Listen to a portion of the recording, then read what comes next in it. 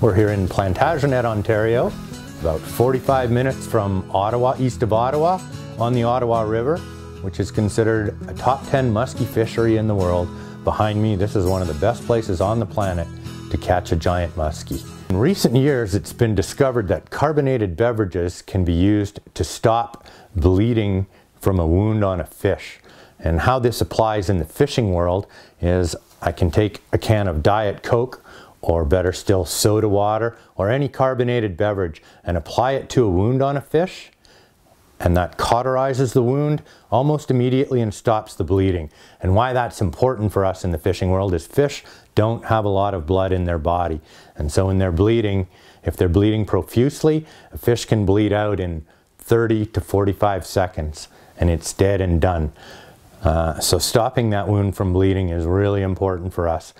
Diet Coke, soda water, any carbonated beverage applied to the wound will do that, and it will let you save the life of a fish that otherwise would probably end up dying, well, that no doubt would end up dying in your hands very quickly. So this is a new age release tool.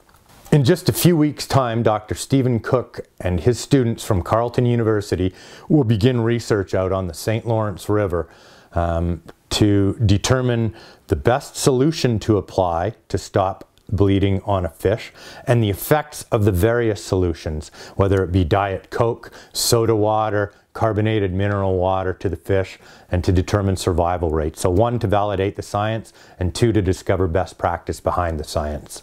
The Ottawa River is one of the best places on the planet to find muskies that are this big. We have one of the best populations in the world. So saving a fish like this, all your big fish are females, genetic superstars. They live to 30 years of age. So every single one of them and the prodigy that they produce is really important to the system.